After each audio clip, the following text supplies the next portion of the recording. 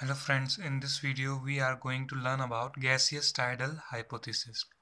Okay, there are three words in this heading. Gaseous means it is made up of gas.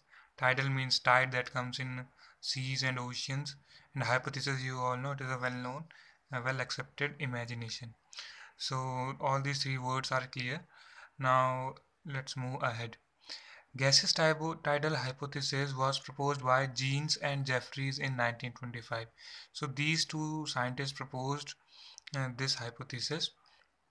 And yeah, one more thing to keep in mind here: the gaseous tidal hypothesis and biparental origin of Earth.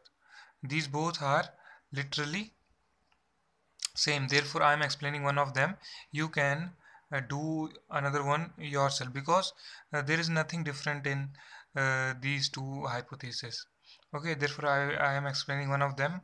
Another you can read from your books and all. Okay, and they actually, the reason to explain one is that they both are exactly the same.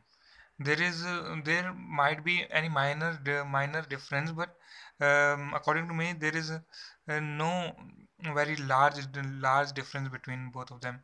Therefore I am explaining this one, gaseous tidal hypothesis, in detail. Okay, the key points of this hypothesis are: a very large first point is a very large star approached close to sun. Due to gravitational pull of star, a gaseous tide was raised on the sun. As star came nearer, size of tide increased. What happened? Let us consider, means this is a sun, and a star is approaching from here and it is going downwards. This is sun and a star is coming from here and it is going downwards. So sun has its forces, and all those forces together are called disruptive forces, and a star has its gravitational pull. So both mm, uh, these forces interfere with each other, and due to their interference, what happens? A tide is a tide is raised on sun. As we see tides in oceans and seas, similarly a tide was raised on the sun. As star came nearer, the size of tide increased. As star came closer to the sun, the size of tide increased. Similarly, in the way as the moon comes closer, the size of tide increases on Earth. Same like that.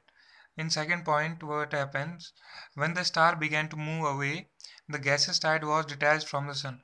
I told you that let us consider a sun here, and a star is moving downward. When a star started moving away from the sun, the tide was detached from sun. Tide from this is the sun. If we say the tide was the tide detached from sun, and its shape was like a spindle, being thick at the middle. This is a spindle shape that I have made. Okay, and the shape of tide was like this. It is thick at the center and thin at the ends.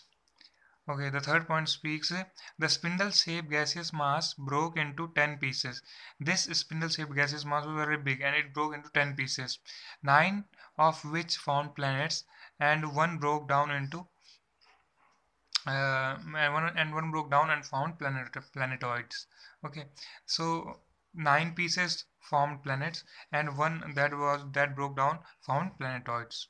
So this is the gaseous tidal hypothesis given by Jeans and Jeffreys. Now let us talk about the defects of this hypothesis. Defects of most of the hypotheses uh, are approximately same. You can see passing star is unable to impart angular momentum to the detached mass.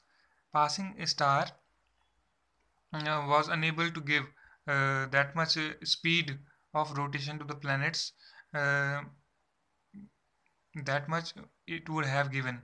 Means a passing star should have given more speed of rotation, that is called angular momentum. And the second point speaks detached mass,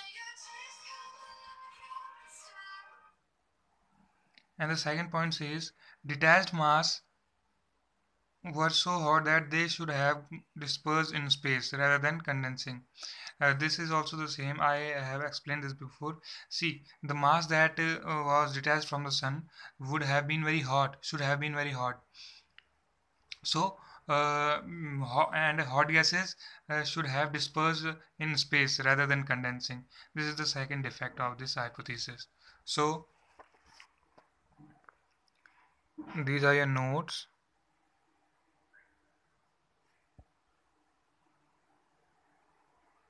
Take screenshots.